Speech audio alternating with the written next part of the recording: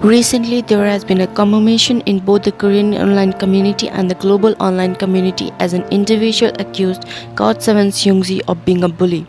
This individual claimed to be a former classmate of Youngjae in high school and claimed that Youngjae was a bully who unreasonably hit others and stole from his classmates. Since then, JYP Entertainment released a statement after hearing from Youngjae himself.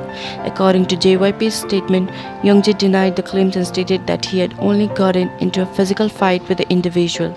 They clarified that the allegations are not true.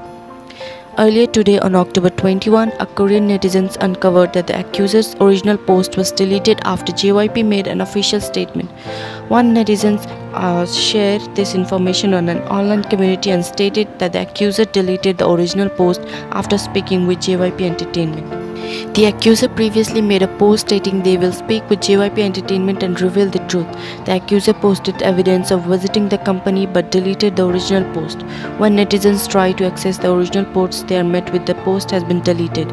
After receiving news that the accuser deleted his original post, many are certain that the accuser was lying and only tried to bring the GOT7 member down. The netizens who shared the news of the deleted stated JYP probably thought his claims were ridiculous too.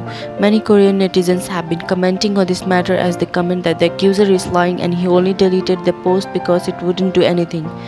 Netizens commented, "I didn't believe his allegations in the first place. I knew this accuser was lying. Look how he deleted his post.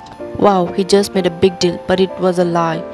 Man, kids fight all the time. How can that be bullying? I saw the original post and he said he went to the same school with Youngjae's second and third year of high school. I already knew that Youngjae changed schools then, so I wondered if he was telling the truth." So stay tuned to my channel for more updates and subscribe. Until then, bye bye.